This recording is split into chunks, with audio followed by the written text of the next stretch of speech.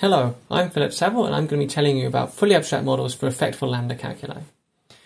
What this work is about is a category-theoretic construction which takes in a model of an effectful call-by-value language and returns one that is both adequate and fully abstract.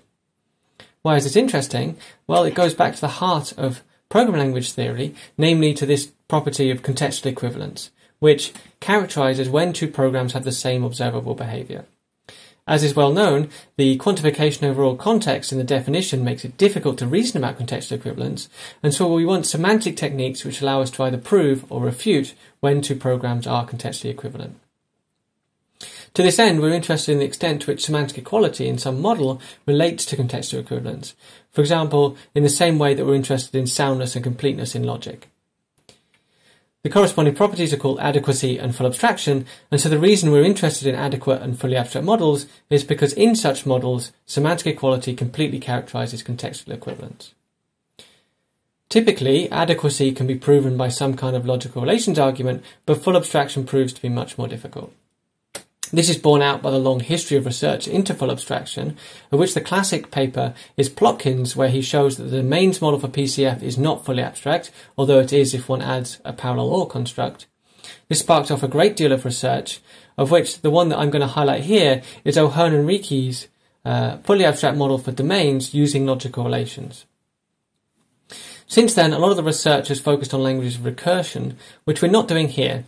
Instead, we're focusing on a language which doesn't have recursion but has an arbitrary choice of monadic effect. So, even though we don't capture PCF, we do capture a wide range of interesting languages. How does this work? Well, you choose a syntactic signature, so you choose a specification of the language, named the base types, the effect operations, and so on, together with a semantic model for this language. And then, subject to some conditions on the model, then our construction will yield an adequate and fully abstract semantic model. For example, you might be interested in a language with natural numbers and booleans as the base types, together with primitives for true, false, the natural numbers, and operations for reading, boolean operations, and so on. And a natural semantic interpretation for this is to use the reader monad on the category of sets, and then what our construction will yield from this is a fully abstract model of read-only state. Alternatively, one might take a language with a base type of real numbers, together with the classic operations used in probabilistic programming, and then take as a semantic model the category of quasi-Borel spaces and its probability monad, which is a really nice semantic model for reasoning about probabilistic programming.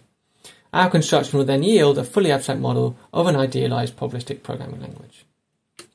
In general, if you choose a signature of base types, effect operations, and primitives, together with a Cartesian closed category with coproducts, a strong monad, and an interpretation, plus some conditions on your category and on your interpretation of base types, effect operations, and primitives, then our construction will yield a fully abstract model of the computational lambda calculus with those chosen constants and with sum types.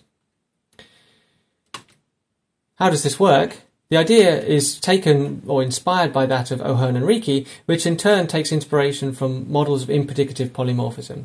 So we build a model in which every morphism satisfies every logical relation, which we might think of as every single predicate over that model.